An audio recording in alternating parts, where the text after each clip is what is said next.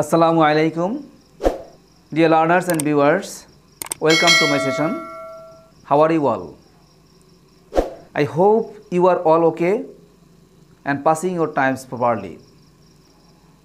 I have already discussed two passage narration in my previous two classes. In the meantime, I hope you have already recollected it and also enjoyed it. Today, I want to discuss another type of passage narration. Viewers, আমি ইতিমধ্যে বোর্ডে নতুন আরেকটি passage narration direct speech আকারে লিখে রেখেছি এবং এটার বাস্তব প্রয়োগ তোমাদের মাঝে আমি এখনই দেখাবো। তোমরা ভিডিওটিকে না টেনে সম্পূর্ণ উপভোগ করবে। আশা করি প্যাসেজ ন্যারেশন নিয়ে তোমার ভিতরে আর কোনো আতঙ্ক কাজ করবে না। ওকে, so I hope you will enjoy the whole class with full attention. Okay, let us start our discussion and share it so that the rest of the learners or viewers will enjoy the class. শিক্ষার্থী বন্ধুরা, বোর্ডের দিকে লক্ষ্য করো। Direct speech আকারে আমি যে স্পিচটি লিখেছি, প্রথমে তোমার কাজ হচ্ছে এই স্পিচটির বক্তা এবং শ্রোতাকে নির্ণয় করা। অনেক সময় দেখা যাবে যে রিপোর্টিং ভার্বের সাবজেক্ট, রিপোর্টিং ভার্ব, অবজেক্ট এভাবে লেখার পরে ইনভার্টেড কমার ভিতরে স্পিচটি দেওয়া আছে। আবার কখনো দেখা যাবে অবজেক্ট আগে দেওয়া আছে, সাবজেক্টটা পরে দেওয়া আছে, আবার রিপোর্টিং ভার্বটা এর পরে দেওয়া আছে। কিন্তু তুমি যখন ডাইরেক্ট থেকে ইনডাইরেক্টে পরিবর্তন করবা তখন সবগুলিকে সাজিয়ে ধারাবাহিকভাবে তোমাকে নিয়ে আসতে হবে। কেমন? তাহলে একটু পড়ো। Porter you may go, hey porter তুমি যেতে পারো। Said the mistress of the house, বললেন গৃহকর্ত্রী। লাফিং হাসিয়া, হাসিয়া হাসিয়া গৃহকর্ত্রী বললেন হে পোর্টার, হে কুলি তুমি এখান থেকে যেতে পারো। তাহলে বোঝা যাচ্ছে বক্তাকে এবং শ্রোতাকে। বলেছেন কে? দি মিস্ট্রেস অফ দ্য হাউস, গৃহকর্ত্রী। কাকে বলেছেন? কুলিকে। তাহলে দেখো শুরুতে বসছেন সেই কুলি অর্থাৎ পোর্টার, এ কিন্তু অবজেক্ট, বসছে কিন্তু সাবজেক্টের জায়গায়, তাই না? তাহলে আমার কি করতে হবে? সাজাতে হবে সেন্টেন্সটিকে। তাহলে আমি কিভাবে সাজাবো? প্রথমে আমি লিখব এই সেন্টেন্সের সাবজেক্ট হচ্ছে দি মিস্ট্রেস অফ দ্য হাউস। লিখে দিলাম দ্য মিস্ট্রেস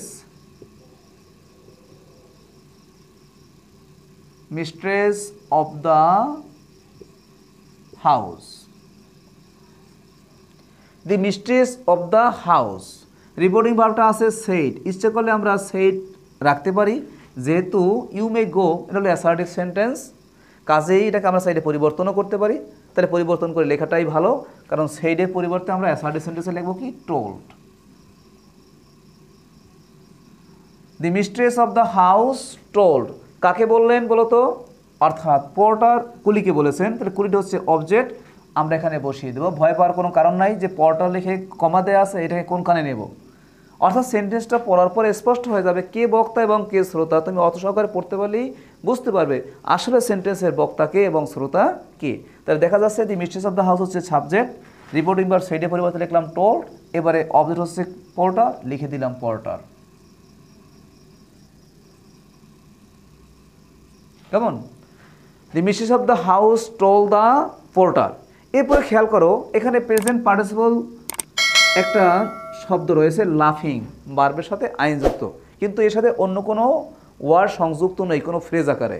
তাহলে আমি আগের দিনও বলেছিলাম, মানে আমি যখন রুলস অফ প্যাসেজ ন্যারেশন যখন নিয়ম পড়িয়েছিলাম তখন এই সূত্রটা আমি প্রয়োগ করে তোমাদেরকে দেখিয়েছিলাম এবং বলেছিলাম যে খণ্ড অংশ থাকলে প্রেজেন্ট পার্টিসিপল কোনো ফ্রেজ থাকে আমরা শুরুতে নিয়ে আসবো, আর শুধুমাত্র যদি প্রেজেন্ট পার্টিসিপল যুক্ত ওয়ার্ড থাকে এটা আমরা অর্থাৎ রিপোর্টিং ভার্বের সাবজেক্ট, রিপোর্টিং ভার্ব, অবজেক্ট লেখার পরে এরপরে আমরা শব্দটাকে বসিয়ে দেবো।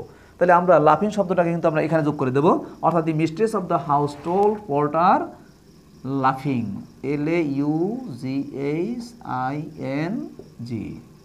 কেমন? বিষয়টা ক্লিয়ার? এরপরে যেহেতু সেন্টেন্সটা হচ্ছে অ্যাসার্টিভ সেন্টেন্স, এই ইনভার্টেডটাকে ইনভার্টেড কমাকে রিমুভ করে দিয়ে এখানে আমরা কি লিখবো? দ্যাট। দ্যাট লেখার পরে এখন ইউ মে গো, তুমি যেতে পারো। বন্ধুরা এবারে খেয়াল করো, এটা হচ্ছে রিপোর্টিং ভার্ব টোল্ড, এটা হলো রিপোর্টিং ভার্বের সাবজেক্ট অর্থাৎ দি mistress of the house, R porter হচ্ছে অবজেক্ট। পোর্টার কি অবজেক্ট আর এটা হচ্ছে সাবজেক্ট। এখন ইউ হলো সেকেন্ড পারসন, নিয়ম অনুযায়ী পরিবর্তন হইবে রিপোর্টিং ভার্বের অবজেক্টের সাথে। কার সাথে? অবজেক্টের সাথে। তো পোর্টার হচ্ছে কুলি, এর পরিবর্তে আমি লিখতে পারি হি। ঠিক আছে, এরপরে আছে মে। আমি জানিস শ্যাল থাকলে শুড লিখতে হয়, উইল থাকলে উড লিখতে হয়, ক্যান থাকলে কুড লিখতে হয়, আর মে থাকলে তার পরিবর্তে মাইট লিখতে হয়। তাহলে মের পরিবর্তে আমি লিখে দেবো মাইট। তাহলে হি মাইট। এবং shall should will would can could may মাইট মাস্টের পরে সবসময় মূল ভার্বের বেস ফর্ম বসে, এটাও তোমরা জানো। কাজে এখানে লেখা আছে গো, আমি গোটাকে গো আকারেই লিখে দেব। বিষয়টা কি সবার কাছে ক্লিয়ার? অবশ্যই ক্লিয়ার, তাই না? তাহলে দি mistress of the house subject, reporting verb সেইটির পরিবর্তে টোল্ড, অবজেক্টটাকে নিয়ে অবজেক্টটা বসিয়ে দিলাম। এরপরে প্রেজেন্ট পার্টিসিপল তো ওয়ার্ড ছিল, এটাকে সে সংযুক্ত করে দিলাম। এরপরে অ্যাসার্ট সেন্টেন্সের কারণে আমরা দ্যাট যুক্ত করলাম। এরপরে ইউ মে গো, এটা হলো প্রেজেন্ট ইনডিফিনিট, পরিবর্তন করলাম পাস্ট ইনডিফিনিটের সাথে, অর্থাৎ মে যুক্ত অংশ, মের পরিবর্তে আমরা লিখলাম মাইট আর মূল ভার্বের বেস ফর্মটা বসাই দিলাম। এরপরে আমরা দেখতে পাচ্ছি যে একই সেন্টেন্স বক্তা you have gained your freedom, একই বক্তার কিন্তু বক্তব্য তুমি তোমার মুক্তি লাভ করেছো, অর্থাৎ এই কথাটাও কিন্তু ওই মিস্ট্রেসের অর্থাৎ গৃহকর্ত্রীর। তা যেহেতু সে মুক্তি লাভ করেছে এই জন্য সে যেতে পারে। এই যেহেতু অর্থ প্রকাশ করার কারণে আমরা এই সেন্টেন্সটাকে নতুন করে সাবজেক্ট নতুন করে অবজেক্ট না লিখে ইচ্ছে করে একটা কনজাংশন এসকে প্রয়োগ করে আমরা সংযুক্ত করতে পারি। তাহলে যেহেতু অর্থে আমরা এখানে এস দিয়ে যুক্ত করতে পারি S. As you have gained your freedom, এটা হলো কোন টেন্স বলো তো? You have gained your freedom. এই হ্যাভ গেইনড এটা হলো প্রেজেন্ট পারফেক্ট, পরিবর্তন হয়ে যাবে পাস্ট পারফেক্টের সাথে। তাহলে ইউ পরিবর্তন হবে কার সাথে? অর্থাৎ একই বক্তা এবং একই অবজেক্ট, তাই না? এখানেও কিন্তু এই কুলির সাথেই পরিবর্তন হবে, অর্থাৎ এখানে হয়ে যাবে হি। তাহলে ইউ হয়ে যাবে, ইউর পরিবর্তে লিখবো আমরা হি। এটা প্রেজেন্ট পারফেক্ট, পরিবর্তন হয়ে যাবে পাস্ট পারফেক্টের সাথে, অর্থাৎ হ্যাভের পরিবর্তে হয়ে যাবে হ্যাড, হি হ্যাড। এরপরে গেইনড, এটা পাস্ট পার্টিসিপল আমাকে দেওয়া আছে, আমি এখানে লিখে দিলাম, অর্থাৎ গেইনড, JINED। তাহলে as he had gained, your হচ্ছে সেকেন্ড পার্সনের পজিটিভ রূপ। ইউ যখন কর্তা ছিল তার পজিটিভ ছিল ইওর, এখন হি কর্তা হয়ে গেছে, এখন কি হয়ে যাবে? হির পরিবর্তে হয়ে যাবে, অর্থাৎ ইউ যখন কর্তা তখন এটা রিপোর্টিং ভার্বের অবজেক্ট অনুযায়ী পরিবর্তন হয়েছিল হি। তাহলে ইউ যখন কর্তা ছিল তার পজিটিভ ছিল ইওর, একই সেন্টেন্সে। এবারে এই ইউর পরিবর্তে হয়ে গেছে হি, সুতরাং হির পজিটিভ হচ্ছে এখানে হিস, হি হিম হিস, লিখে দিলাম হিস। তাহলে হি হ্যাড গেইনড হিস, বাকি আছে ফ্রিডম, শব্দটা লিখে দিলাম। এবারে ফুল স্টপ শব্দটাকে, ফুল স্টপ চিহ্নটাকে বসিয়ে দিলাম, কেমন? তাহলে আবার খেয়াল করো যে porter you may go said the mistress of the house লাফিং। এই বক্তার এই সেন্টেন্সটির বক্তা হচ্ছে দি মিস্ট্রেস অফ দ্য হাউস, বলেছেন কার কাছে? পোর্টারের কাছে, যদিও শুরুতে বসছে কিন্তু আমি এখানে পরবর্তীতে সাজিয়ে লিখব। আর এখানে একটা প্রেজেন্ট পার্টিসিপল ওয়ার্ড ছিল, ভার্বের সাথে আইনযুক্ত ক্রিয়া, এটা আমরা সাবজেক্ট রিপোর্টিং ভার্ব অবজেক্ট লেখার পরে সংযুক্ত করে দেব নিয়ম অনুযায়ী। তাহলে আমরা লিখলাম দি mistress of the house told porter লাফিং, অ্যাসার্টিভ সেন্টেন্স হওয়ার কারণে দ্যাট যুক্ত করলাম। এরপরে ইউ পরিবর্তন করলাম পোর্টারের সাথে, এই পোর্টারের পরিবর্তে লিখলাম হি এবং মের পরিবর্তে লিখলাম মাইট, আর এরপরে ভার্বের বেস ফর্ম দেখিয়ে দিলাম। এরপরে সেন্টেন্সটি ছিল you have gained your freedom, একই বক্তার, এবং অর্থ হলো এরকমের, যেহেতু তুমি তোমার অর্থাৎ মুক্তি লাভ করেছো কাজী কুলি তুমি এখান থেকে যেতে পারো। এই যেহেতু অর্থ প্রকাশ করার কারণে আমরা নতুন করে সেন্টেন্স তৈরি না করে আমরা এস দিয়ে সংযুক্ত করলাম। সংযুক্ত করার পরে ইউকে পরিবর্তন করলাম পোর্টারের সাথে, পোর্টারের পরিবর্তে এখানে লিখলাম হি, আর প্রেজেন্ট পারফেক্ট পরিবর্তন করে লিখলাম পাস্ট পারফেক্ট। এখানে ইউ যখন কর্তা ছিল তখন ছিল ইউর পজিটিভ রূপ, এখন ইউ পরিবর্তন হয়ে হলো হি, হির পজিটিভ হচ্ছে হিজ, আর বাকি ছিল ফ্রিডম, লিখে দিলাম। বিষয়টা সকলের কাছে মনে হয় ক্লিয়ার, কেমন? এরপরে আসো বাই আল্লাহ হি রিপ্লাইড, সে উত্তর দিল বাই আল্লাহ, মানে আল্লাহর কিলাল, আল্লাহর দোহাই। I will not leave this house, আমি বাড়িটিকে ত্যাগ করবো না, আনটিল যে পর্যন্ত না I have heard the stories, আমি গল্প না শুনবো, অফ মাই কম্পেনিয়ন্স, আমার সঙ্গীদের গল্প যতক্ষণ আমি না শুনবো ততক্ষণে আমি এই বাড়িটি ত্যাগ করবো না। সে দিব্যি দিল, দোহাই কাটল আল্লাহর, কেমন? তাহলে আমরা জানি বাই আল্লাহ থাকলে তার পরিবর্তে সোয়ারিং বাই আল্লাহ লিখতে হয়, এবং হি রিপ্লাইড, এই হি কেটা? কুলি। তাহলে হি এখানে যদি আমি লিখি তাহলে কুলিকে স্পষ্ট হবে না, এই জন্য হির পরিবর্তে আমরা দি পোর্টার শব্দটাকে ব্যবহার করতেও পারি। তাহলে আমরা প্রথমে আসো, বাই আল্লাহর পরিবর্তে আমরা কী লিখবো? Soaring by Allah, SWEARING, soaring by আল্লাহ। হির পরিবর্তে লিখবো দি পোর্টার, সোয়ারিং বাই আল্লাহ। এবার একটু কমা দিয়ে আটকাই দিই, কমাটা দেই, তারপরে হি রিপ্লাইড। হি লিখলেও চলে, কিন্তু হি দিয়ে বিষয়টা স্পষ্ট না, স্পষ্ট করার জন্য আমরা হির পরিবর্তে তার অর্থাৎ নাউন ফর্ম হচ্ছে দ্য পোর্টার, এই পোর্টার শব্দকে বসিয়ে দেব। The porter replied, REPLIED, the porter replied.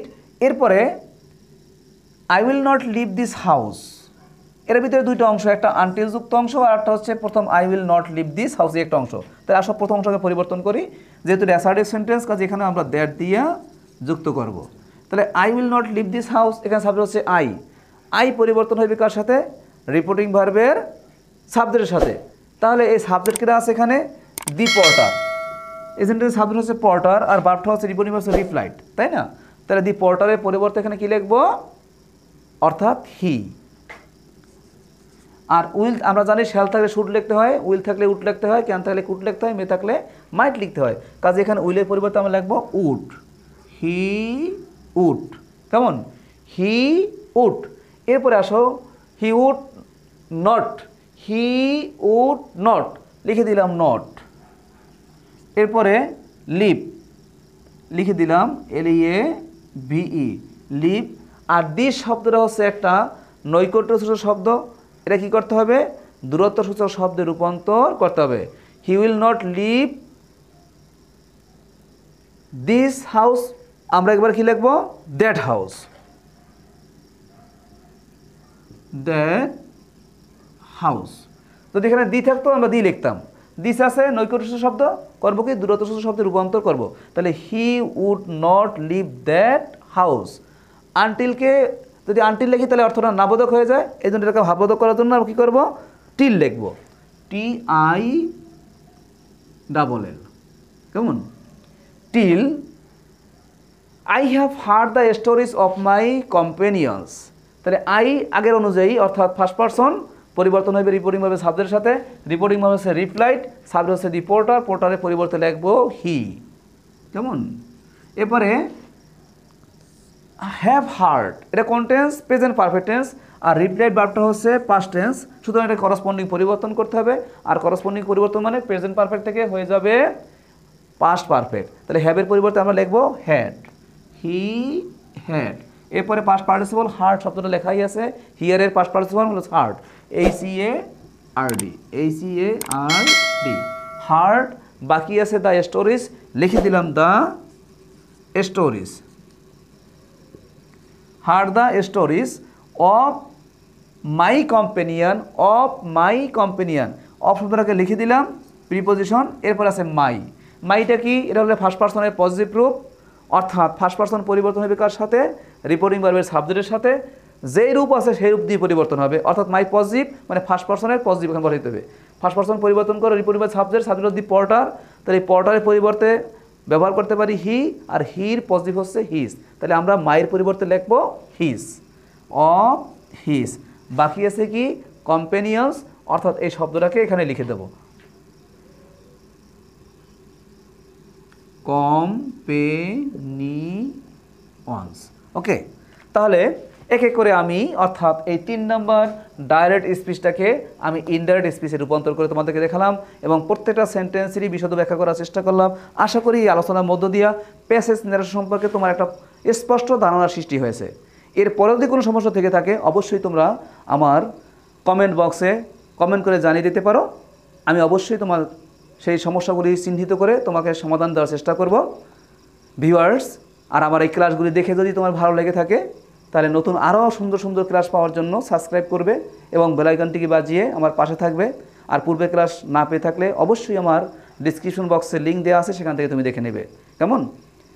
পরবর্তীতে আমি আরও 2-1টি প্যাসেজ ন্যারেশন নিয়ে আলোচনা করব, এরপর আমি নতুন অন্য কোনো গ্রামারে প্রবেশ করব। তো এতক্ষণ আমার সাথে থাকার জন্য তোমাদেরকে অসংখ্য ধন্যবাদ। Thank you for being connected with me. আল্লাহ হাফেজ।